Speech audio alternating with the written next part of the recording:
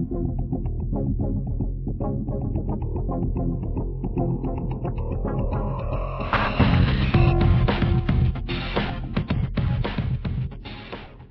again, my name is Rodney Reynolds and welcome to another video review. Today I'm looking at the Thermaltake PurePower 350W Fanless Heatpipe Cooling Power Supply.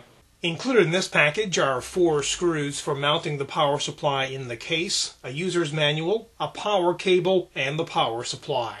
This particular product has a wattage of 350, which is enough power for most of today's computer systems. Now, how is this wattage determined? Well, to understand that, you need to know what rails are.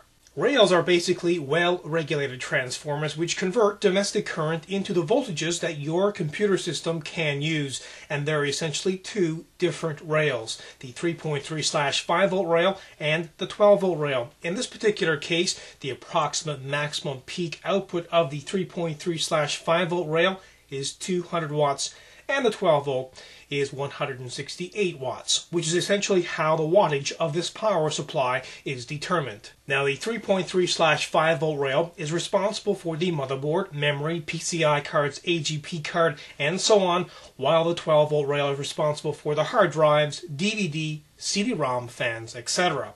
Also, some might be interested to know the amps on each rail.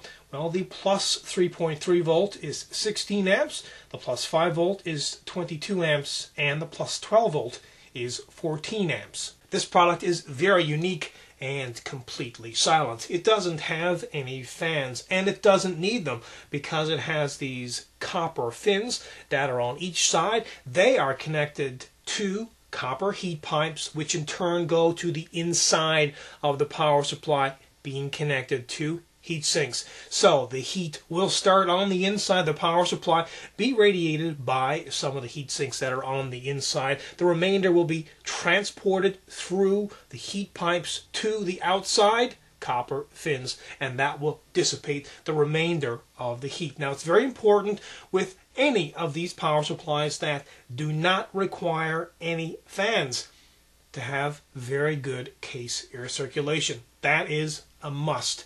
This end is outside of the case and has the power switch, and the power cable gets connected here. There are lots of leads and they are all sleeved. This will cut down on all that cable mess and increase airflow inside the case.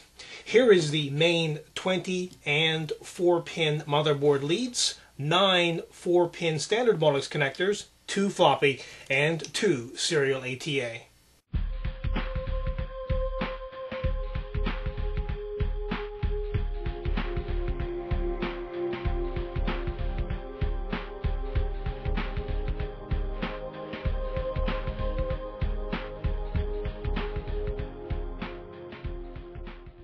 While this power supply is only 350 watts, it does offer quality, efficient power. It also looks great. It has an aluminum housing. Those heat pipes, the fins will keep it all cool. Now, as I mentioned before, make sure if you're buying a solid power supply to have great air circulation inside the case. Otherwise, it possibly could overheat. Overall, this is a kick-ass product. Again, my name is Rodney Reynolds. This has been another video review. Be sure to check back very soon. I will have a brand new one for you then. Also, pop into my website at www.3dgameman.com. And while you're there, you can go into the forums and register. And remember, registration is completely free. Also, keep in mind, you can find out a lot more on this product in the forums. And as a final note, if you love watching my video reviews, please help support 3dgameman.com. Until next time, take care.